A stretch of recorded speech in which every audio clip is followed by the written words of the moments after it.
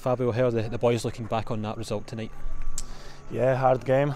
We can't commit mistakes like this because we scored 2 goals. With 2 goals, with 2 goals scored, we can't lose the game.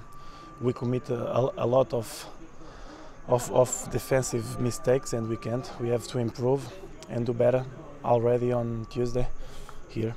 Yeah, as you mentioned, you come back Tuesday. Does that maybe a good thing? Gives the boys a chance to rectify the result from tonight? Of course, for us the game could be tomorrow.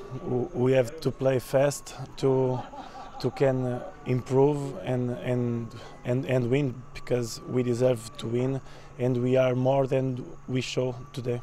Definitely, and the way that the team started the second half, is that a concern that's maybe happened a couple of times so far this season? Yeah, it's something we have to improve. We have to control the game because the teams start very strong against us, and we have to start stronger. And yes, it's a thing we have to improve to the next games. I know it's not your department, but the fact that there's so many missed chances, that must be a big frustration for all the boys. Yeah, of course. After we concede the second goal for the opposite, we try until we try the whole game to score and score. We can score 1, but we need 2. But it's what I say.